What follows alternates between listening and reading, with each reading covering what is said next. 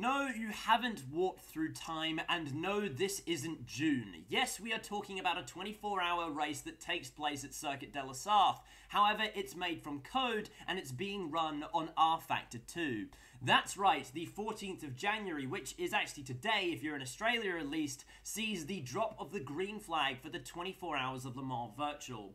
This will be the third running of the event that began all the way back in 2020 during the height of the COVID-19 pandemic as a standalone event, before the race became a round of the Le Mans Virtual Series, which was created afterwards. Like the previous running of the race, the 2023 event will serve as the final round of the 2022-23 Le Mans Virtual Series.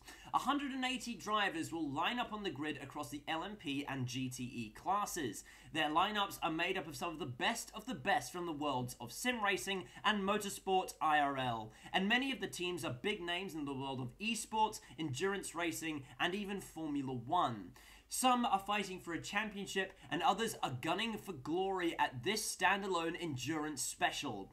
With so many big names on the grid, including some from the world of Formula 1, we'll be taking a look at some of the notable entrants so you know where to find your favourites among the grid of drivers for this year, and maybe find out some cool and interesting things as well. Now, I do apologise, this was originally supposed to be a fully fledged video like the ones I have done in the past for the 24 Hours of Daytona and the 24 Hours of Le Mans and the like, but I ran out of time to put together a full package, so I put together this short audio piece for you to enjoy. So feel free to put this on in the background, go do something else and listen to this and enjoy the show. We'll start with LMP, and we start with the entrant, which is the clear class of the field and the championship leaders, the #1 Team Redline entry. Max Benecchi and Jeffrey Rietveld have driven the car for the full season and have been impeccable for pretty much all of it. However, despite being on track to win the championship going into the final round, Benecchi has reportedly left the team in order to race for an outfit affiliated and we start with the entrant, which is the clear class of the field and the championship leaders, the #1 Team Redline entry. Max Benecchi and Jeffrey Rietveld have driven the car and driving alongside him will be GB3 driver Luke Browning, who participated in the race at Sebring, Diogo Pinto moving over from the We'll start with LMP, and we start with the entrant, which is the clear class of the field and the championship leaders, the #1 Team Redline entry. Max Benecchi and Jeffrey Rietveld have driven the car for the full season and have been impeccable for pretty much all of it.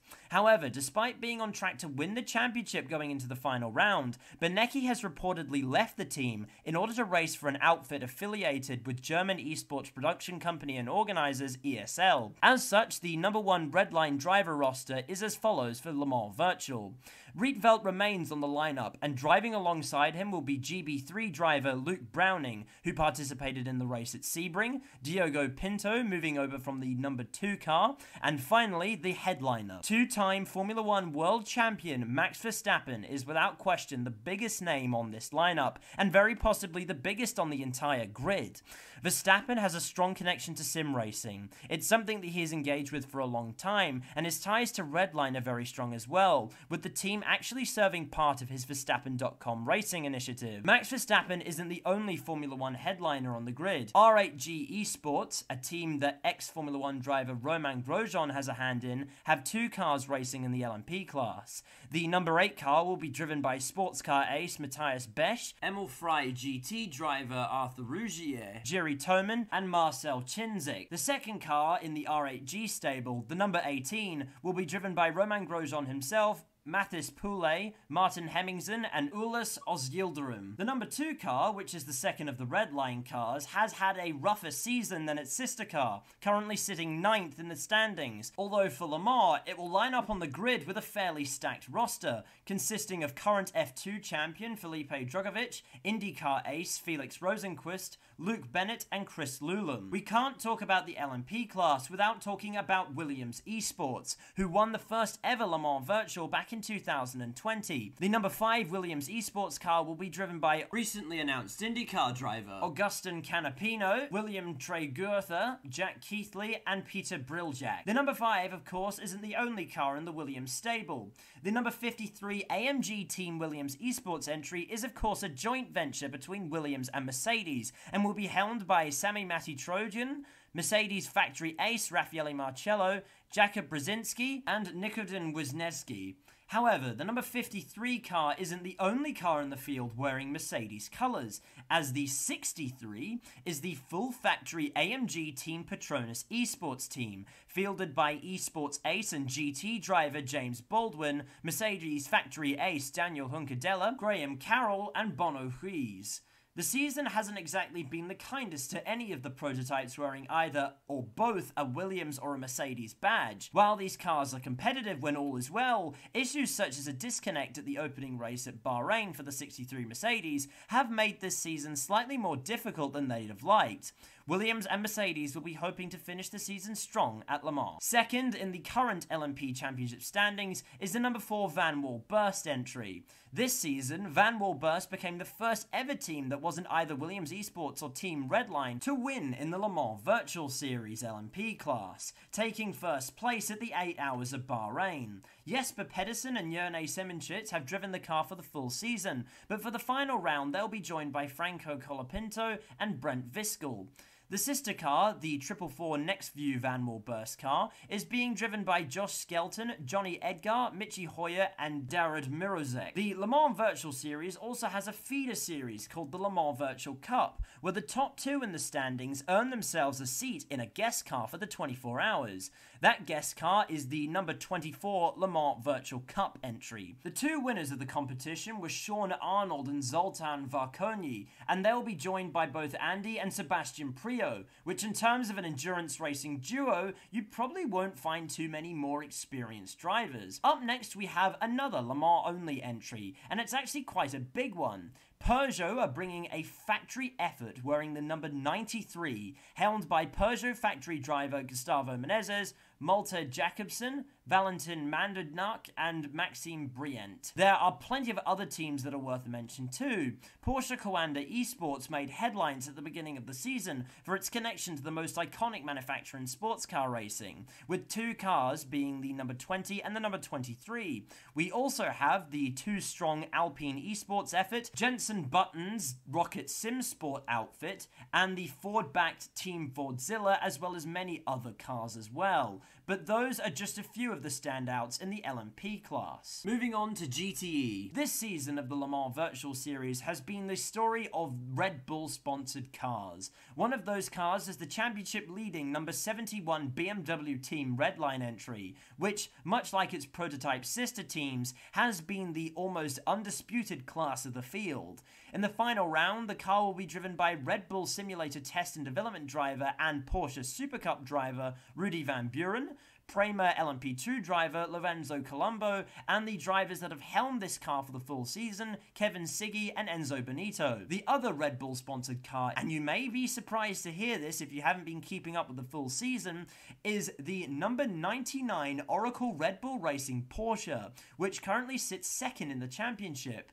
This car will be driven at Le Mans by GT regular Dennis Lind, F2 driver and Red Bull Jr. Ayumu Iwaza, and the 2 full-season drivers Dennis Jordan and Yuri Kazdor. The top 2 in the championship aren't quite as close as they are in LMP. Oracle Red Bull won the first race of the season, but an early crash at Monza took them out of realistic contention, which has sort of set the tone for the rest of their season, allowing Team Redline to consolidate their lead, but they'll still be gunning for the win at Le Mans. Real-world Formula 1 rivalries will also continue in the simulated world. Sitting third in the standings is the number 51 factory Ferrari entry, the SF Velas esports team. This car will be driven by soon-to-be F2 driver Oliver Biermann, the brains behind SimGrid and Coach Dave Academy, as well as Ferrari GT driver David Perel, as well as Casper Stoltz and Christian Mikel. The SF Velas car certainly isn't the only Ferrari in the field. Among others, the 888 R8G esports entry won the race at Monza and will be driven by F3 driver Alexander Smolyar, IMSA sports car racer Scott Andrews, Timotej Andonovsky, and Erhan Yayovsky. The Redline entry we talked about earlier isn't the only Beamer with big names on its lineup. One of the recent headline makers was the number 10 Marla Racing team because of a certain meme lord boy who's joined the lineup for Le Mans.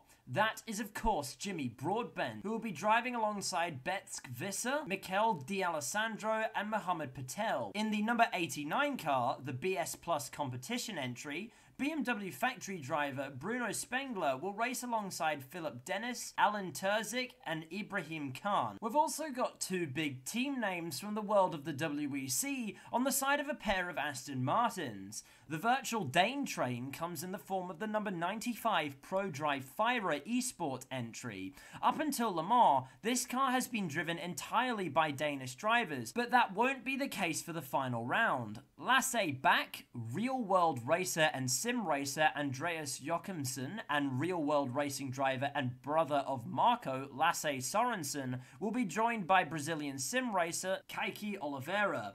D-Station Racing also have a virtual presence in the Le Mans Virtual Series. The 777 will be driven by Charlie Fagg, who drove for the team in the 2022 WEC, TF Sport driver Henrique Chavez, Remy Delorme, and Mark Viet. There are a few other entrants worth a shout out, such as the two Proton Coanda Esports Porsches wearing numbers 77 and 88, the entirely Chinese run and driven number 25 in-speed racing Porsche, as well as the Simsa Esports and Sim Maranello Ferraris. But those are some of the notable entrants from the GTE class this year. And that is your field for the 24 Hours of Le Mans Virtual for 2022. Who do you think is... 2023, excuse me, we're in the new year now. Who do you think is going to emerge victorious? Comment below. I do actually read them all, so you may as well say something, and I'll try to respond to you as soon as I can. You know the drills with the socials by now. Comment below, like, subscribe, and I'll see you next time. Thank you, everybody, so much for tuning in today, and goodbye.